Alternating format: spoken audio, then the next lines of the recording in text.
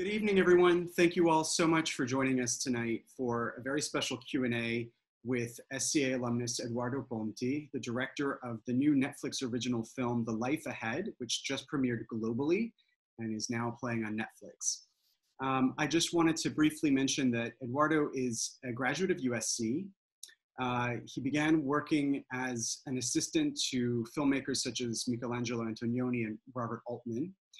In 2002, Ponti made his directorial debut with Between Strangers, directing his mother, Sophia Loren. In 2011, he wrote and directed the critically acclaimed irreverent romantic comedy Coming and Going. And in 2012, his short film, The Night Shift Belongs to the Stars, won Best Live Action Short at the Tribeca Film Festival. In 2014, Ponti took his short film Human Voice, based on a theatrical piece by Jean Cocteau, to Cannes. The film starred Sophia Loren, who went on to win the David of Donatello Award for her performance. The Life Ahead reunites Ponti with his mother and marks his third directorial feature. So let's please welcome Edoardo Ponti. Thank you so much for joining us. So happy to be here, really. Thank you, Alex. So happy. And lest anyone be fooled, you're calling in from Santa Monica and not from Rome. I am calling from Santa. I could fool you and say that I'm coming from Rome, but I'm calling from Santa Monica. Yes.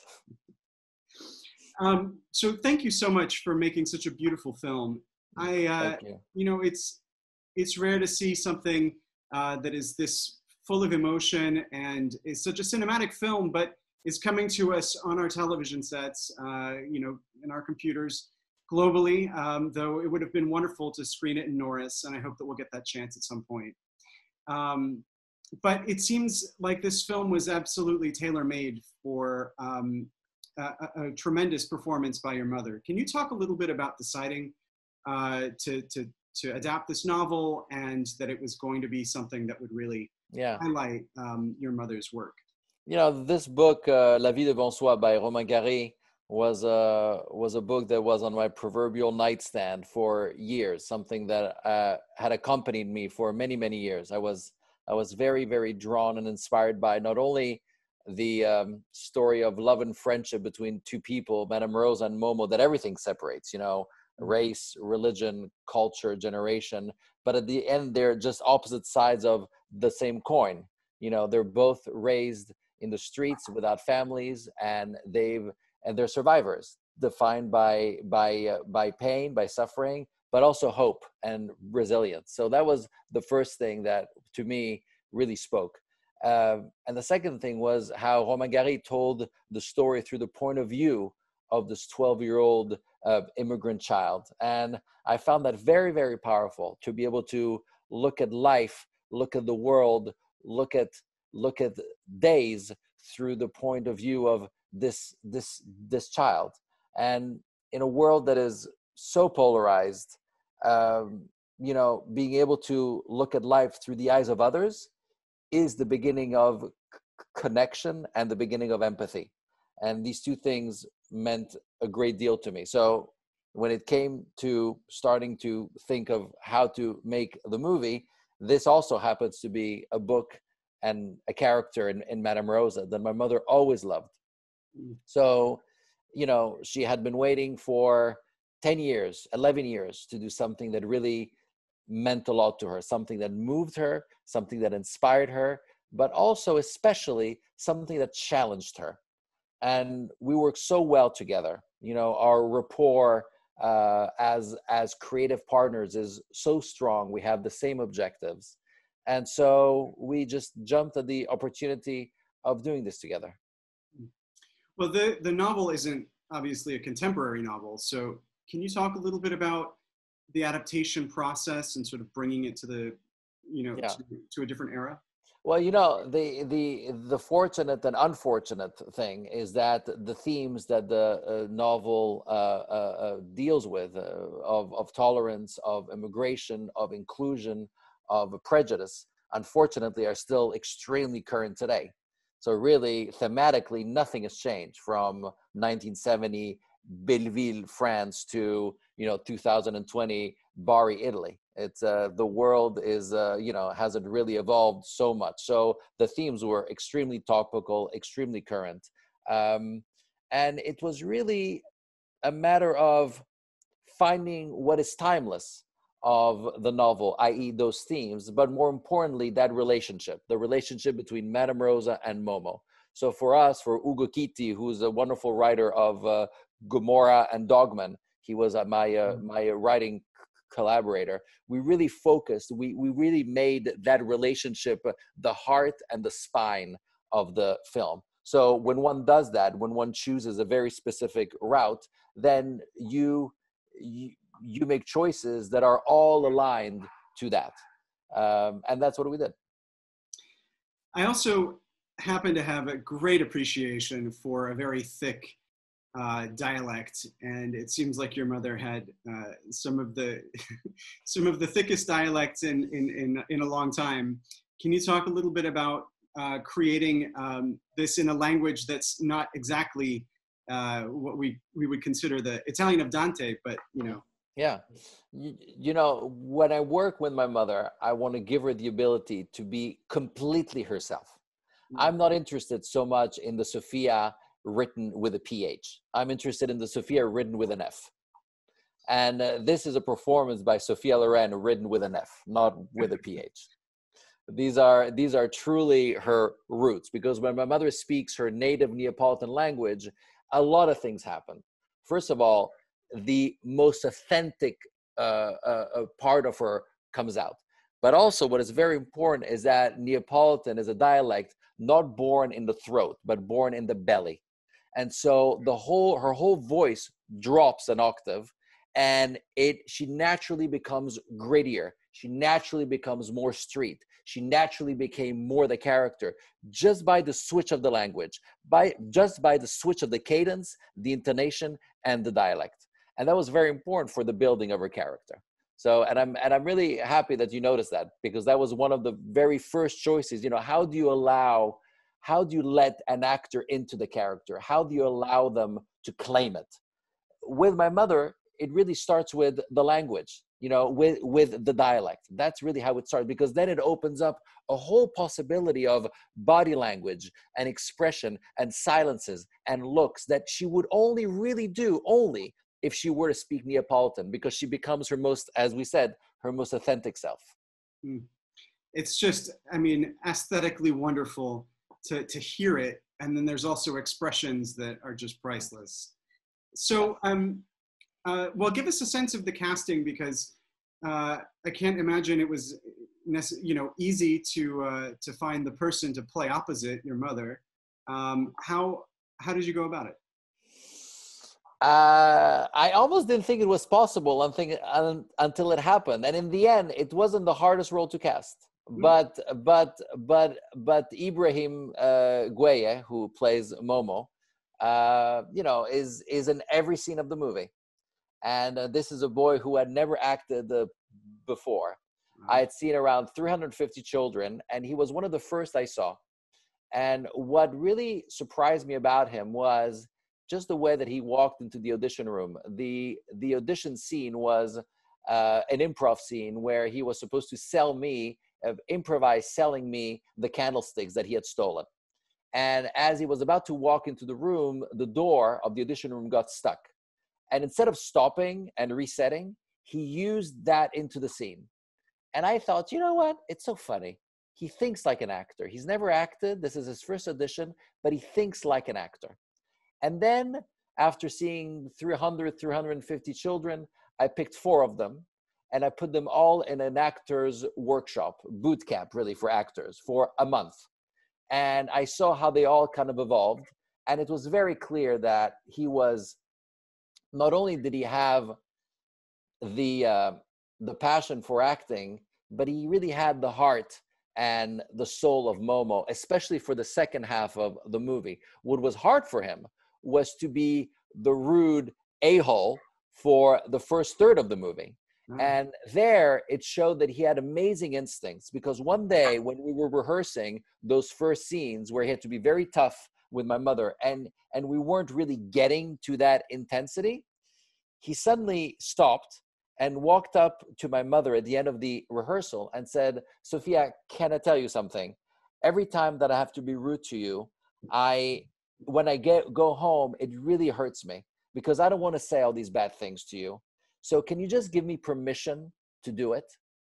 And my mother was like, absolutely, of course I can give you permission. It's I'll never be offended, and this is just acting. And from that day on, he was so rude to my mother in the scenes, and I could not have been happier. Wow. Wow. And that was his instinct. That was his instinct. Yeah. You would I mean, think amazing. that was the part that a child actor would relish doing. No, it was hard. I mean, because, you know, for the role of Momo, you know, you cast for the heart, knowing that you can create the rest. You can't create heart if you start with somebody who's very tough, right? It's very hard to create heart out of whole cloth. It's very difficult. So that was really the thing that for him was the hardest to do. But he found a way of doing it, and of course, you know, with our help and with our guidance and with the tools we gave him, with the acting techniques and with the skills, really all I wanted, you know, was to give him enough tools for him to be himself. You know, and that's what happened. You know, he was very diligent. You know, the thing he told me when I gave him the role, he looked at me straight in the eyes and he said, "I'm going to commit to this 100%." And I believed them. And he did. He was in every scene of the movie, and he committed 100%. And as far as getting to the more emotional scenes, you actually found that easier. For him, for both, you know, for my mother and him, you know, my mother, I'll do 15 takes just for the silliest thing. And when it comes to emotional takes, no more than 3.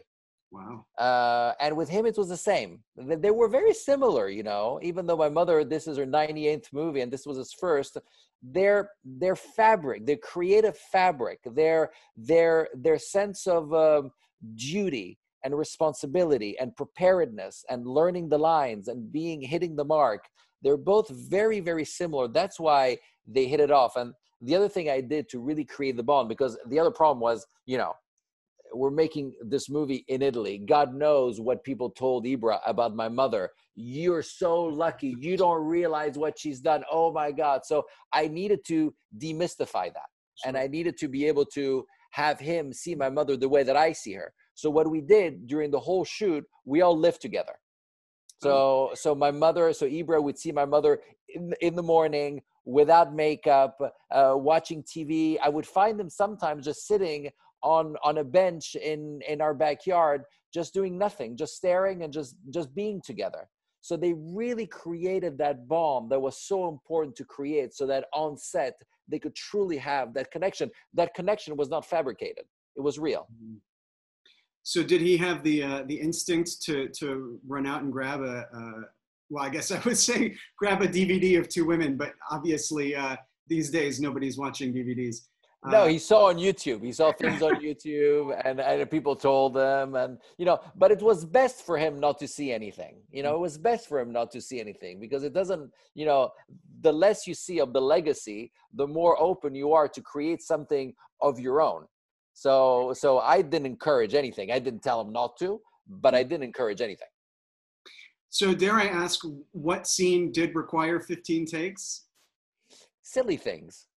You know, like for example, the whole beginning in the kitchen, you know, when she's putting all the, you know, when she's ranting against him, you know, things like that, you know, that are more kinetic, that require a certain kind of, you know, it was, you know, we needed to get the rhythm right. It was the first time that the character was truly showcased, and it needed to have the right intensity, the right rhythm, and with all of the business of the dishes, that it's just one shot, no cuts. It needed to have the right rhythm and the right intensity and the right kind of choreography.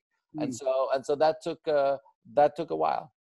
It's funny that you say that scene, because that's exactly where I sort of snapped into my like early 50s or late 40s Italian cinema, with, you know, the sort of the just vibrating authenticity, you know, the language, the movement, the business in the kitchen, and all of that. So it was all working. Yeah. You mentioned that Momo wasn't the hardest role to cast. Which one was? Lola.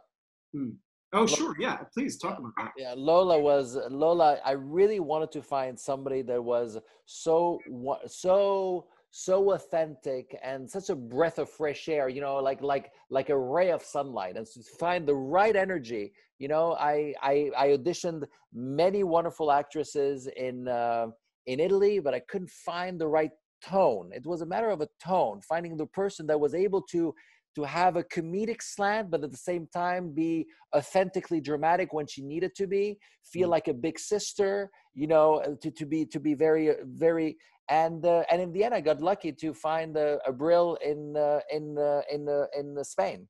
Mm-hmm. So we flew her to Rome, and we worked together, and it was great. It was great, and my mother, when they did the dancing scene together, she just fell in love with the Brill. I mean, she just loved it. They're friends. I mean, they're friends now because they hit it off so well during the shoot. Tell us a little bit about what it's like to direct your mother.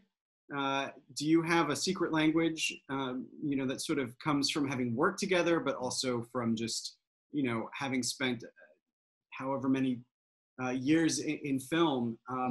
Is there anything unique there about directing that maybe doesn't apply to the rest of the cast? I'm much harder on her. much harder on her. I'm much harder on her because I know her so well. So I know, you know, I know when she gives me 50%. I know when she gives me 100%, and I will not settle for any less than 100. Because if we do a movie together, it has to be unique, it has to be special, and we want to show the world the best of Sophia. And so, but the good thing about our work together is that we have the same objectives. You know, creatively, we're both at the service of one thing, which is the story and the characters. And that helps because there's no other agenda. You know, when I told my mother very early on, you know, halfway through the movie, you're going to start having less and less makeup. And she was, you know, by the end of the scene, the final scene in the movie, when she's with Momo in the refuge, in the basement, she has no makeup. Zero. There is zero, but not zero, but there's really something. No. Zero. She has no eyelashes, no makeup. And so it's anybody else, it would have been difficult to convince them. But there is so much trust. There's so much love, mutual trust that, and we have, as I said, the same objective, that these things are possible together. And it's absolutely beautiful. It's absolutely beautiful. Was Ibrahim the only non-actor that you cast? No, there was Ibra, there was the Diego who plays Yosef, and of course the 3-year-old Babu Simone is also all the kids were non actors. All the kids, it was their first movies. Yeah. One of the most famous stories of working with kids in the history of cinema is Vittorio De Sica and the Bicycle Thief, telling the child that he had stolen something to get him to cry. Do you find that with actors that young, you have to kind of blur the lines a little bit, or are they pretty good at taking direction? No, I don't like fooling anybody. I don't like fooling people because already what we do is one big illusion. So we might as well get to that illusion by being as honest as possible. Mm-hmm. So I don't, you know, so for me, it was really about giving these kids the technical tools to be themselves, the technical tools, and then to explain to them, like you would explain to any actor, what I was expecting. And you know what the good news is? We're experts of one thing. We're all experts of life. You know, Ibra has been in life for 13 years. He's an expert at life. You've been doing this for 13 years. I've been doing it for 45 years. We're experts. So when in doubt, when you have a creative impasse, when you make a movie, always go back to the only question was, what would really happen in life? And we know the answers because we've been living life for so long. So it was the same thing here. You know, never expect a tear or laughter, never expect a result, but just share what would happen and create that context of authenticity. and then see what happens.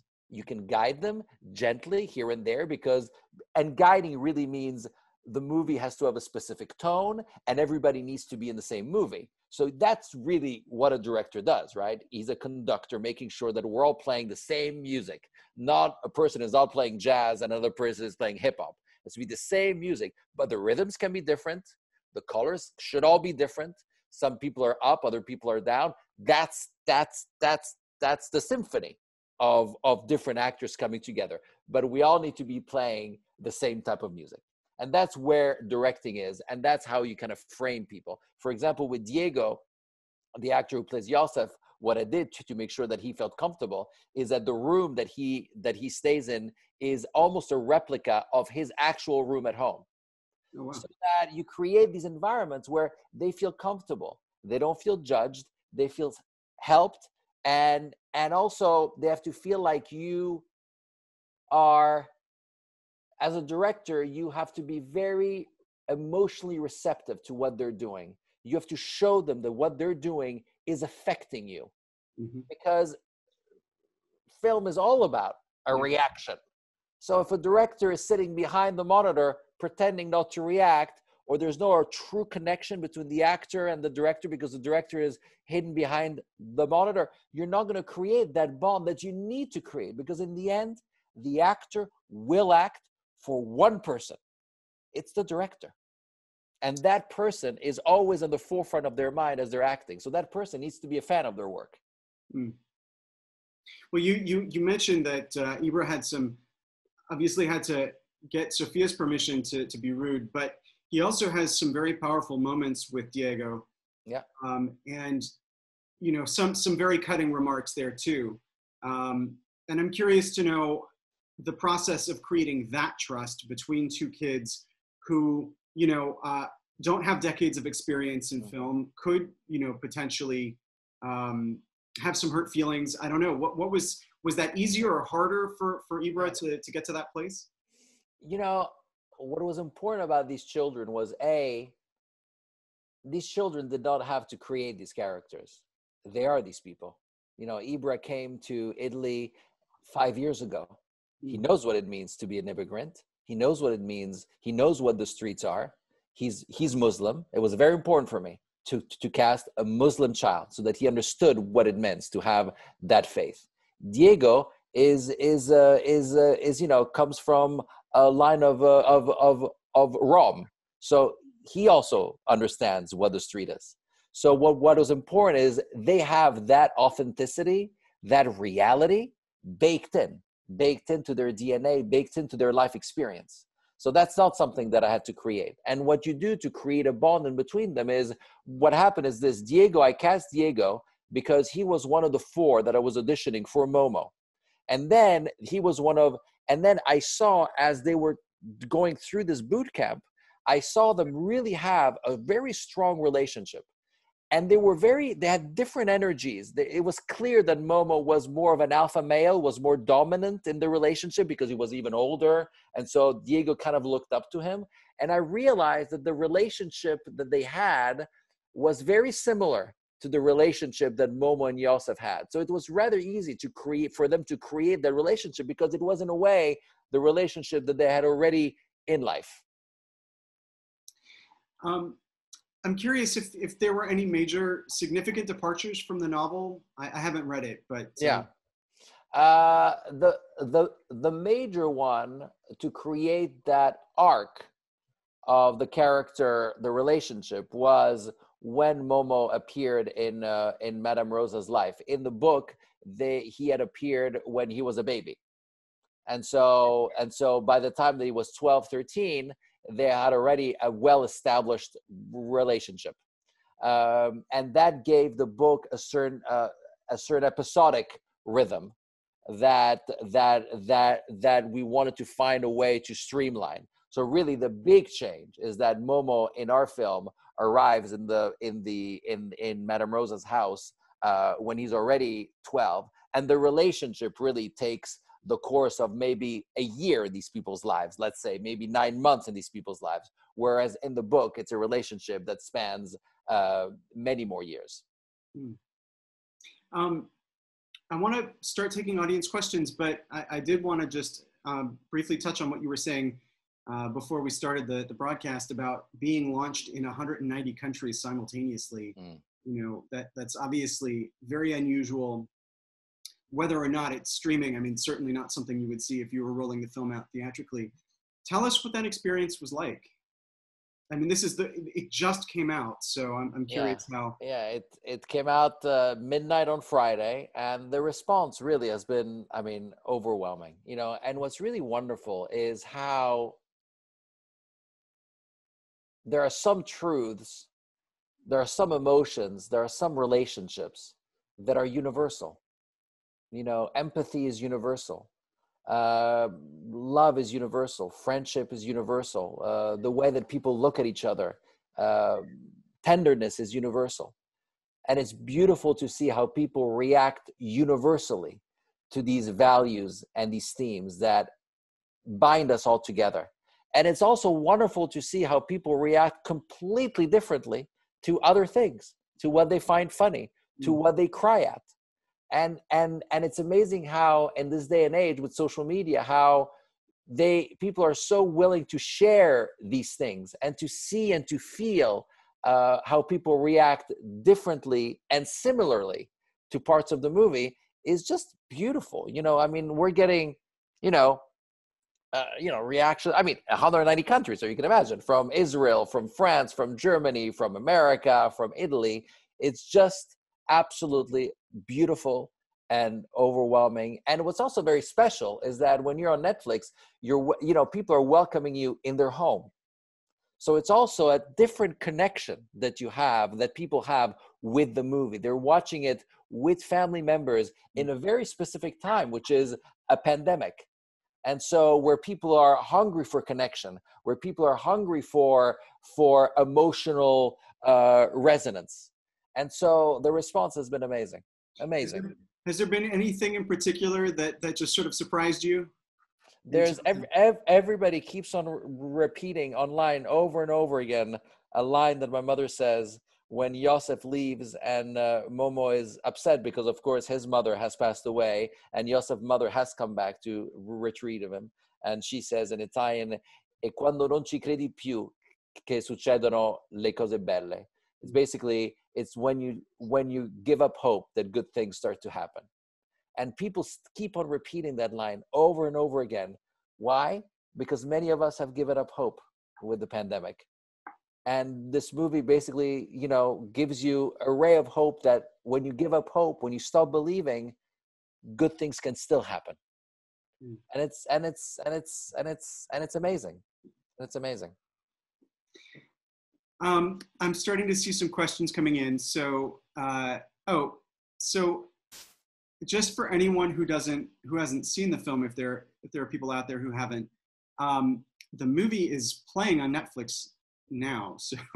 So Esphir, when can we see it? The answer is immediately. Now, and please, and please watch it in Italian, subtitled. And the way you do that, because many Americans don't know how to do this. We Europeans know how to change languages on Netflix, and many Americans don't. Let me tell you, you swipe down, you go on audio, you click on audio, you go on Italian, and then you click on subtitles, and you go to English. So you can watch the movie the way that it was intended. I mean, the idea that anyone would rob themselves of the experience of Sophia's incredible dialect in this film. I know. I don't understand it. No, but people, what's really fascinating is that many people that I know have seen it also in English, and they've had an overwhelming, amazing response. But if you want to see it the way that it was intended, then do those few things that I told you. Okay, so I'm going to invite people over one by one, individually as panelists, so that you can turn on your video. And if your camera ready, you don't have to, but we'll start with Brando Benetton, who is one of our recent alumni. And Brando, I'm going to move you over.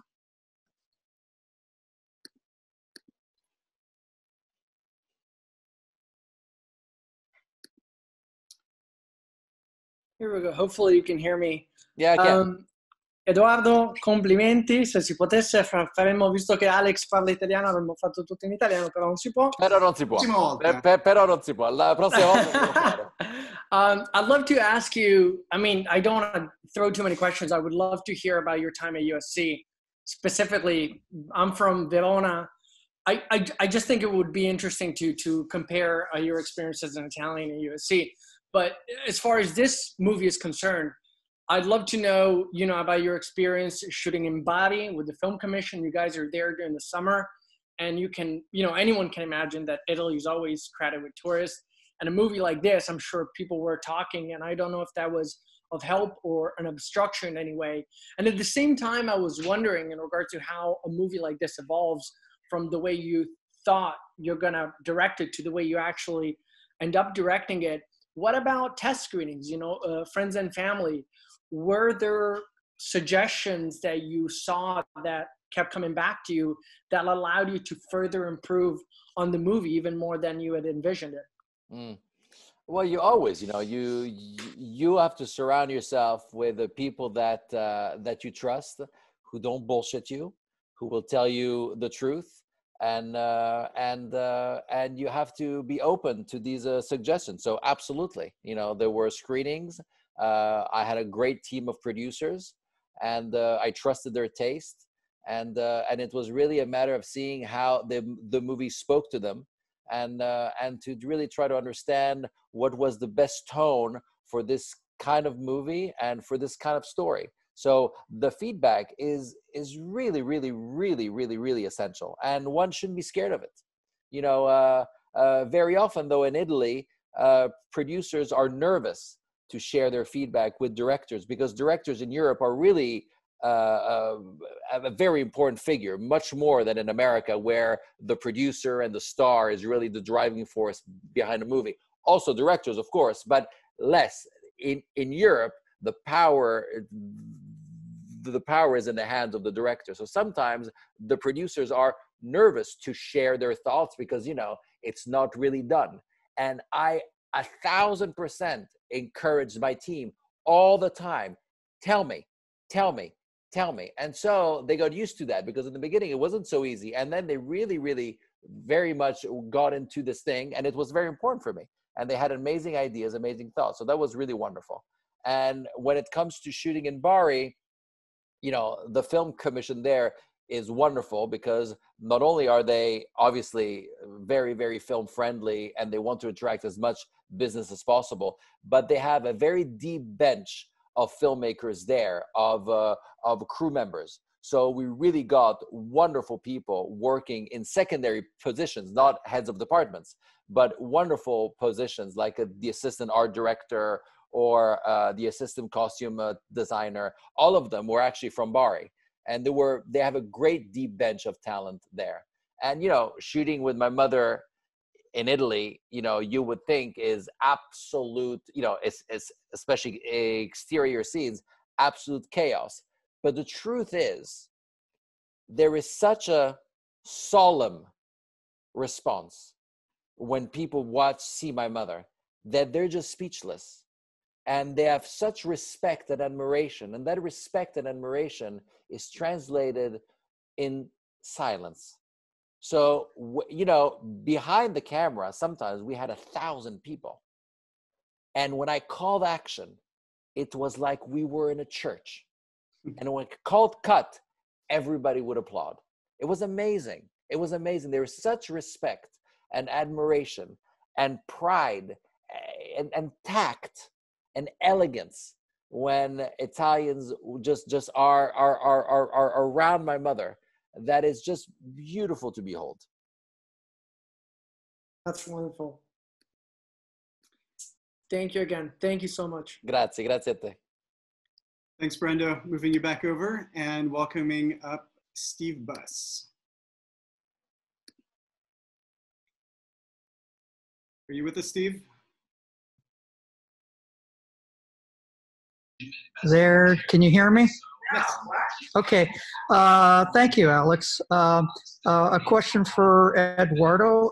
First of all, thank you very much for meeting with us. My question is, What's your method for working with your director of photography while you're shooting?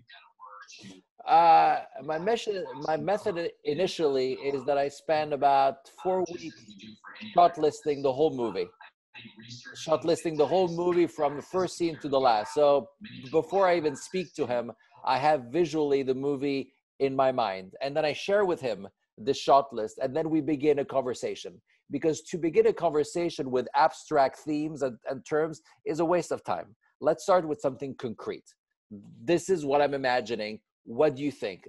This is what I'm thinking. And then it really starts a very concrete conversation about shaping that shot list, shaping the look. And of course, as I'm doing the shot list, I share with him any kind of, stylistic ideas I'm having as far as tone is concerned, the aesthetic tone, the feel of the movie, so he can start also thinking about that as I'm doing my shot list. And it's a very, in the beginning, there are conversations about, as always, there are conversations about the feel, what do you want the movie to feel like, and very importantly, something that Robbie Mueller taught me. I was going to do a movie with Robbie Mueller, and I went to Amsterdam to work with him. And for 1 week, all we talked about was, what is the character of the camera? Who is the camera? What is this point of view? And that's something that really stuck with me. And now every time I shoot a movie, I always think, what's the character of the camera? Who is the camera? And so that was also a conversation that we had with Angus. And here, the camera was obviously Momo. It was because I really wanted people to feel this whole movie through the point of view of Momo. The reason why, even narratively, that we don't quite know what is the true specific ailment. I know what ailment Madame Rosa has, but it's not really explained exactly in the movie, because Momo will never know, because he was not privy to these conversations. He's only privy to what adults tell him about it. So visually, it was the same thing. That's why many times in the movie, you see scenes of adults through the reflection of a mirror or through a doorway, because we're always seeing it through his point of view. So that was a very important aspect of the movie. And then it was really a matter of, there is something that is baked into the movie, which is the drama of the movie. I cannot remove, and I would never want to, but the drama of the movie is baked in. So then it's a question of, how do you counter that? How do you create an aesthetic counterpoint so that the movie is dramatic, and yet the aesthetic aspect of the movie reflects these characters' desire to live, to survive, to embrace life. Hence the kind of chromatic intensity of the movie, the handheld quality of it, the kind of the kind of that kind of sense of reality, that nothing is staged, everything is captured, stolen, nothing is static, because these people are not static. These people are always on the go, always on the move. So those were the kinds of conversations that we're having. Thank you. Very good. Pleasure. Okay, so I'm going to welcome over Tahir Gawad, who's one of our current students, and I'll move you back over, Steve.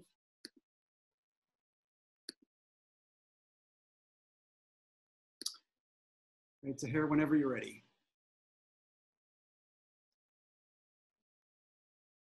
Thank you, Alex. Hi, Mr. Ponti. How are you? Hi there. How are you? I'm good, thank you. My question is, for this film, how did you work with your editors and your composers? What did you look for specifically, and just can you speak to those processes? I can first speak about the editor. His name is Jacopo Quadri. Jacopo Quadri is truly a great artist. Jacopo Quadri is a very, very special person, and what's amazing about him is that he has such a strong compass of where the movie should go, and he's willing to fight for it.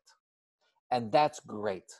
The problem with many editors is that they become yes men or yes women to the filmmaker. And that's a problem, because then the first line of defense for a movie is the editor. You cannot have a person who will do anything you want and who will try. You need to have a person who will do everything, of course, who will try everything, but who has the courage to tell you very objectively, this works, Edoardo, this does not work. And Jacopo is that person, no matter who you are. He worked with Bertolucci, with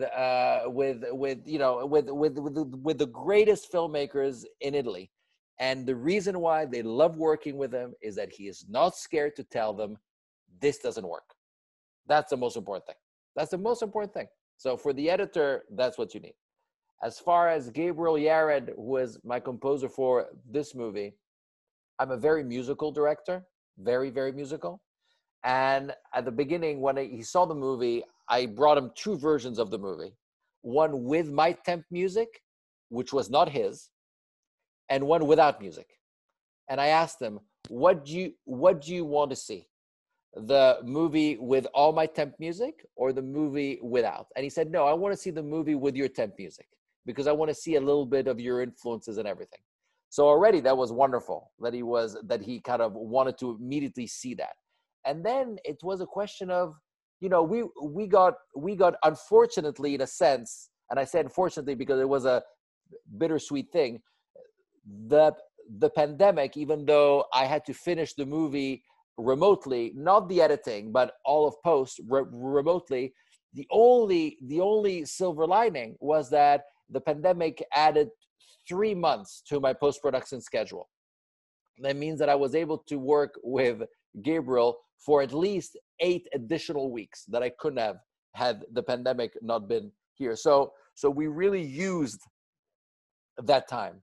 And we used that time because we wanted to create a music soundscape that was rather ambitious in the end, because we start with Momo sensibility, the trap beats at the beginning, the hip hop style, always though not soundtrack, but score, right? You still have, Gabriel's beautiful whistle theme. So you feel like it's a score, but really packaged like a hip hop trap beat kind of a thing.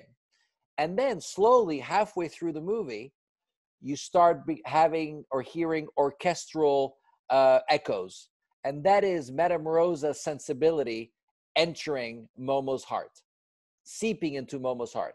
So that if you hear the first cue of the very first cue of the movie, because the movie starts in a way at the end, that's not really the first cue of the movie. But if you hear the first cue of the movie after that second voiceover, which is full trap beat hip hop cue, to the very last one, which is full orchestra, the range of the music is enormous. And I really needed a composer that was as versatile as that, whilst at the same time keeping a certain uniformity, because it can't be 35 different movies. It has to be one movie. And Gabriel was great because he's very, very versatile. And we really also, hired amazing people. And he's a French composer. He works in France. But for example, we recorded all the orchestra at Air Studios in London. And then all of the trap beat stuff was done here in LA, with great producers, great hip hop producers. So it was wonderful to be able to have Gabriel, who was the core of the musical kind of, and yet he was able and willing to branch out to LA producers for those cues. And then of course, having wonderful musicians at Air Studios to record the music was just, a joy, and also to create all those, Madame Rosa's theme is a very Hebraic theme. So to really find all these different sensibilities was something that Gabriel and I found together. And also, what? I love melody. I like to watch a movie and in the end be able to sing something from the movie. I don't like wall to wall. I don't like atonal things that we don't just as sounds. That I like melody. And so Gabriel is great at melody. Absolutely great. And then it was also a matter of, you know how many minutes we have of music in the movie? 31 minutes. It's a 93-minute movie. In a normal movie of today, 93 minutes, you would have 80 minutes of music in the movie, 80. And it's because, you know, I worked with a composer in my first film who said something very beautiful. He says, I compose music to prepare for the silence that comes right after it. Silence is music. The dialogue is music. Traffic outside is music. The wind is music. Sound design is music. Music is not only music. There's a lot of music. And to work with a composer who understands that he's one layer of the music that will then have to get mixed in with the other layers of music. And when we were going into, you know, when we decided to have music, it was a very specific thing. It was to very often to create a counter to what was happening, to balance what is happening. That was very often the case in our movie, you know. So it was a beautiful conversation, and it's trial and error. If you cannot find the right piece of music for a scene, it just means one thing: you don't need music, and you're just being insecure because you think you need music because you're trying to hide something else. Don't use music as a crutch. Don't think that you need to add music. Change the scene. Change the editing. Don't add music. It's a waste of time. That scene will never be better with music. You just have to change the scene or get rid of it or get rid of half of it. Something needs to happen that is much more fundamental in the movie. And so those were our conversations with Gabriel. And it was lovely because he's not only is he a very warm person, but he's a musical scholar. So he understood influences. He had a respect for different kinds of music, from hip hop to the Hebraic music in the movie to the more orchestral pieces. He's great. Fantastic. Thank you so much. Pleasure. Okay, let's welcome over Catherine in the movie now. And so here, I'm going to move you back to the attendee side.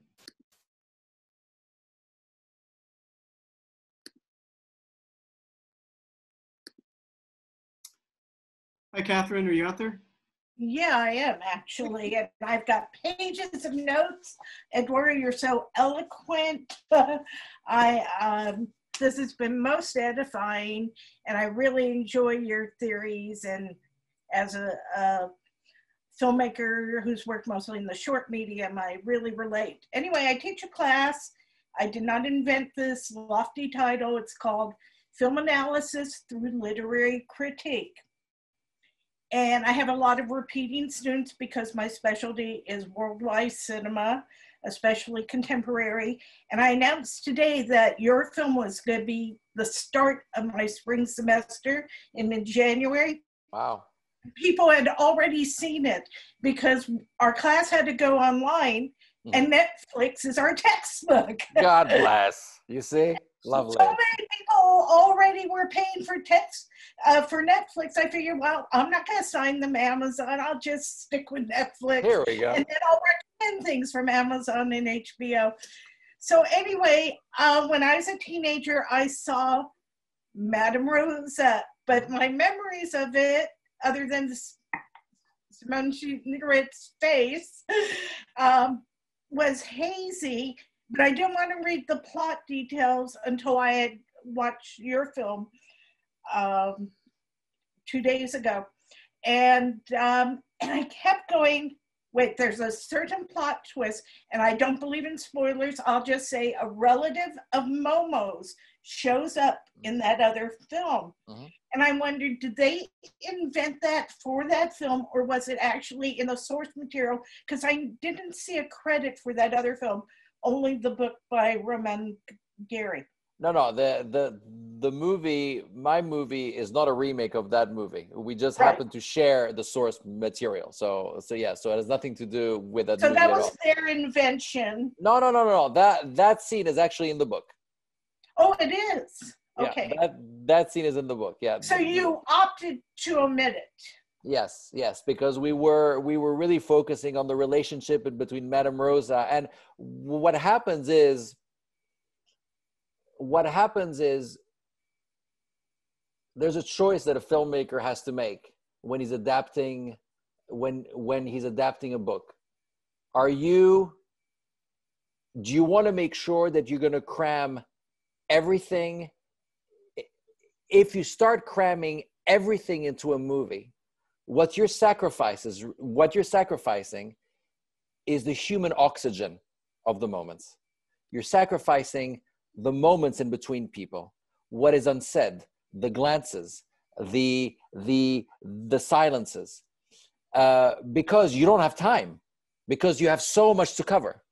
And for us, what was very important was to focus on those silences, focus on the connection, the deep connection between these two characters, which is the heart and soul of the book. Did we have to sacrifice some things in order to elevate the core and the heart of the book? Absolutely, we did. But we did it for a reason. And the reason was, just as I said, to allow the audience to live and to experience the birth of this relationship. You know, what's something that I always told my actors, you know, Momo, and, you know, love is there's something that happens when you fall in love. When you've realized you've fallen in love with somebody, that's not when your body started feeling love for that person. That's when your body nudges you in the shoulder and says, you're in love. But your body has been falling in love way before your mind knows that you fell in love. And that's what happens with these two people. These two people fight and bicker and are at odds with each other. But all the while, their body, unconscious of both of them, are falling in love with each other, are falling in friendship with each other. And suddenly they realize it. And in order to create that connection, that thing, sometimes you have to sacrifice some scenes that are absolutely stunning in the book to favor that heart, that soul. You know, we find that in the scene where the two boys share the bed. It's such a wonderful moment that they're back to back with each other. Yes. And I have one other question, because I didn't recall the Lola character at all. Was she trans in the book? Absolutely. Absolutely. Yes, she is. Okay, so maybe that book inspired Almodovar to do All About My Mother, where we have the trans Lola, and the film doesn't completely work until you actually meet Lola. I love this Lola even more.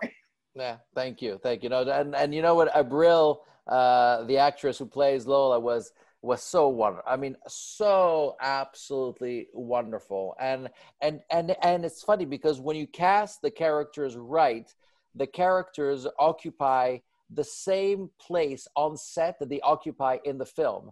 And she was really a touchstone for us emotionally. She had strength. You could count on her.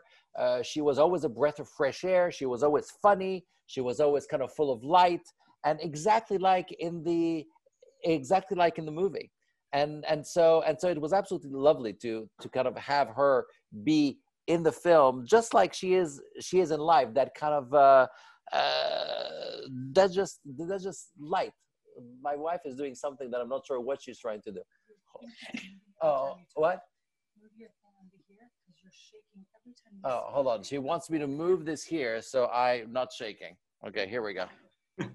Here we go. Thank you so much. It's a gorgeous film. I can't wait to share it with all my students. Well, thank you. And if you want me to do a class with you about it, I'll be more than happy to come and say hi to you guys. Okay. Or even on Zoom. Yeah, that'd be great. Thank you. Lovely. Thanks, Catherine. We should call maybe one more person, but before we do, I wanted to just read this question that came in.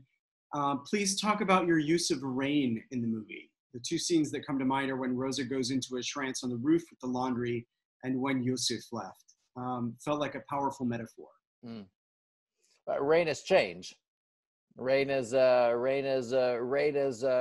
transitions. You know, transitions are important, you know, when we're not one thing and we're still not, when we're leaving one thing and we're still not the other thing, whatever that is. That moment of flux is the moment where we're at our most vulnerable, but we're almost also at our most powerful. Okay, let's take one more. We'll bring over Caroline Simpson. So let me move you over, Caroline.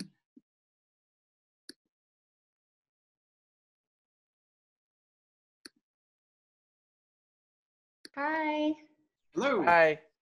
First of all, I wanted to say thank you for coming to talk to us, but also my mom grew up between Morocco and France, so to her, this novel, she feels really attached to it culturally, and so I'm sure she'd love to thank you for bringing it to light again and bringing it to the screen. On that note, I was wondering, you've mentioned already that this film covers themes that are timely and universal, be it of immigration, acceptance, but also friendship and grief. What pushed you to, one, drag the story out of France, and then other than your personal ties to Italy, what made you decide to make it a film set, an Italian story rather than a French story or even an American one? Because it's a European story, because it's a world story, because in the end, we are all living through the same movie over and over again in different countries. You know, France is going through the same story, Italy is going through the same story, Germany is, America is. So in the end, the country becomes less important than the people and the stories that they're living in that country, you know? So that's why I dared do it, because it is not a French problem. It is not an Italian problem. It's a world problem. It's a European problem. It's a global problem. Thank you. Thank you. Thanks, Caroline. I'm going to move you over. And Edoardo, thank you so much for spending the night with us and sharing so many great insights into this beautiful film. I look forward to a time when we can celebrate on campus again. Yes. I'll let Dean Daly jump in to give us a proper send-off. Oh, well, just Edoardo, a big thank you for being here and also for just giving us a great gift with this movie. We're deeply appreciative, and I join Alex in saying I want to see it in Norris with you on the big screen. And it will be my pleasure. And thank you, Dean Daly, and thank you, the school, for being there for us alumni through thick and thin, and helping us when we needed to. And if there's anything that we can do to help, we will always be here for you and for the school. Thank you so much. Thank you. Good night. Ciao. Ciao.